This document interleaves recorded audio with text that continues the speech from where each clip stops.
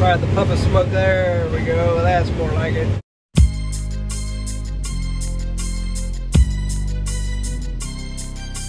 Here's a place where they've been shelling some corn. Actually, my dad was shelling corn at the place in the last video, and he actually had to quit because the corn got too wet. It was running around 22, then it started getting up into 25. I'll tell you what I would like to have. I would like to have those two John Deere 9620 RXs that are sitting back there.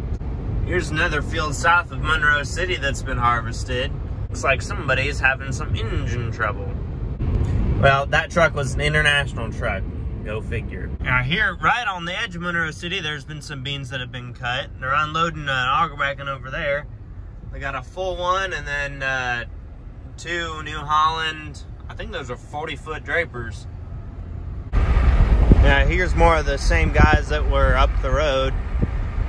They've got two John Deere S-Series combines and a J&M grain cart behind a John Deere 9R. It'll be a couple weeks before we cut any beans though. We didn't get anything planted overly early as far as beans go.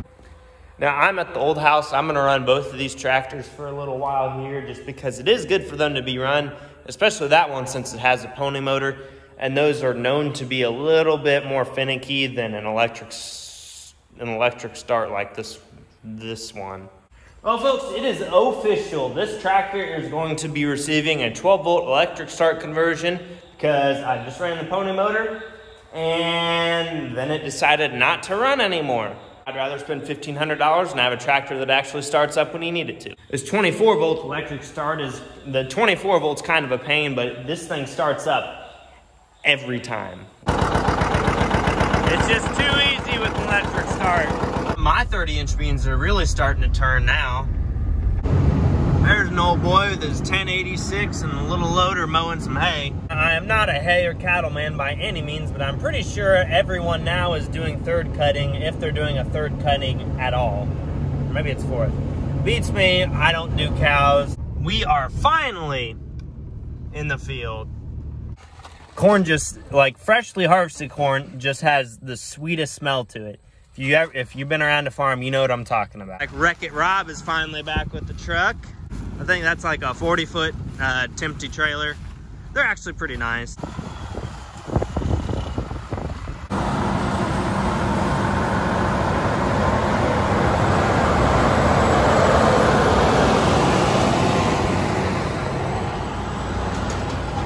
Now it is time. I'm kind of excited, I won't lie. Yep, she's pretty nice. All right, let's get back to work. Nice little smoke cloud there. Here comes Dad. I like to go kind of fast in the field. We're driving in 15th gear right now. These tracks are really nice. Can't even tell it's back there. It's going pretty smooth so far. This new unload auger on the combine is like 2 feet longer, and it's just a little bit of a hassle, but the 2 feet helps out when you have a 40-foot draper on the front of it instead of a 30-foot corn head.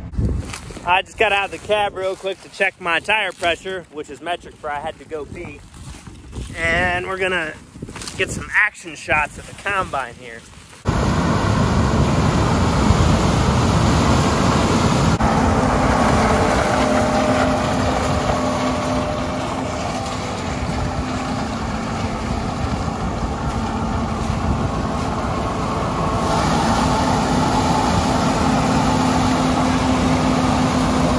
When the unload auger comes out, that means that the cart operator, such as myself, needs to get there ASAP.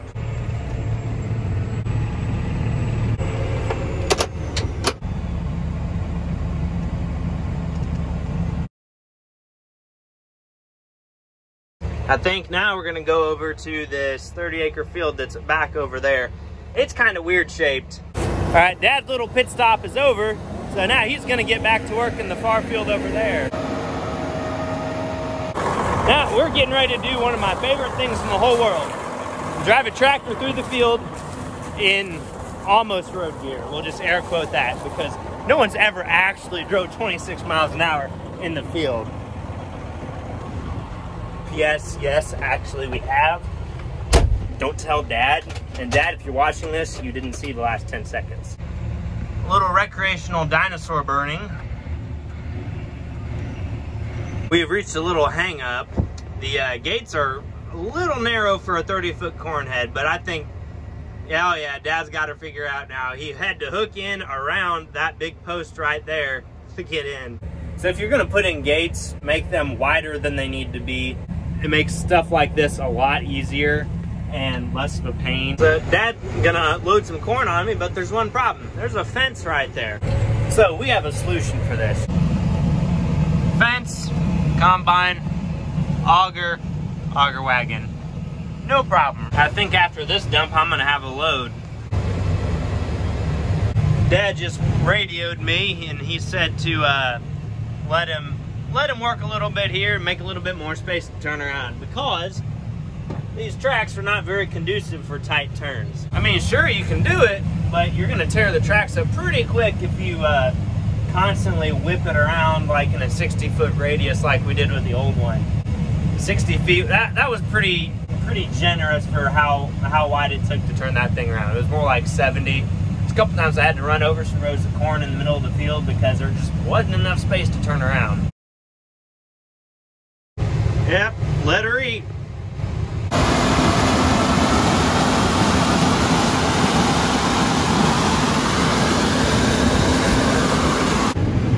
Hey, Chase.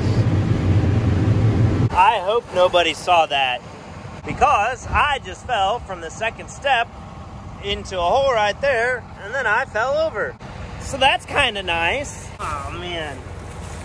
Okay, this right here is the problem. You see, this is ground, and then there's like an 8-inch deep washout right there. Ouch.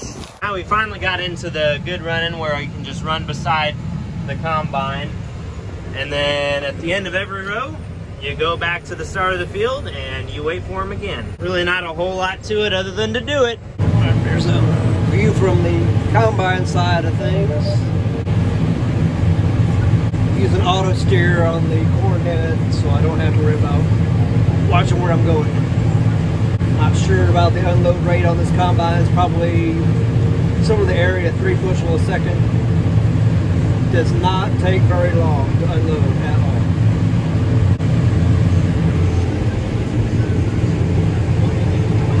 From the end of the auger. See if we get the puff of smoke. Oh, that was lame. Usually we get more than that. Say 12 row heads, we're taking 30 feet at a time. Really good corn here today. Making it hard for the truck drivers to keep up. Well, I had to sit and wait for like 45 seconds, a minute for the truck to show up. He's coming right there down the blacktop, and we're gonna get him loaded up. If you've noticed, the only kind of semi-trucks that we have here on Goldinger Farms are Freightliners, or freight shakers as the Peterbilt and Kenworth people like to call them. All right, the next pass, this one should have enough to fill him up. I put about 1,000 bushel on there. It's supposed to hold 1,200. If it was dry corn, it probably would. Around this wetter corn, not quite doing that, but still holding 1,000 without any trouble. And a view from the inside in the auger. Yeah, we're gonna be close. We're almost out of corn. Okay. Perfect. Try the puff of smoke. There we go. That's more like it. Dad probably thinks I'm crazy. I've taken like 4 different pictures for the thumbnail and I can't decide which one I like. Here, while I've got a little bit of downtime since we're in some pretty short kind of roads, I'm gonna clean the camera because you really can't see a whole lot out of it right now. Yeah, I think that tomorrow I'm gonna bring my rifle because there's a little bunny wabbit running around back there, and relieve them of the burden of life. See if we can get a little bit of the dinosaur burning footage. Yeah, there we go.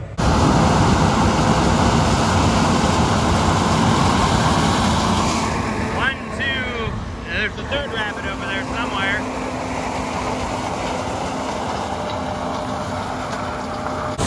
Yeah, your job may be cool, but do you get to be around equipment like this all day? I don't think so. We've just got a little bit left in this field, and then Dad said we're gonna call it quits for tonight because the next place we gotta go is like 35 acres, and it would just be a pain to get up there and only show a little bit of corn.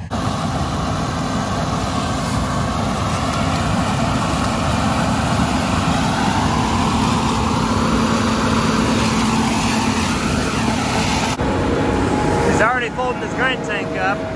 Gosh, don't you just hate it when slow people drive in the left lane? We're just gonna pass him, see what he thinks of that.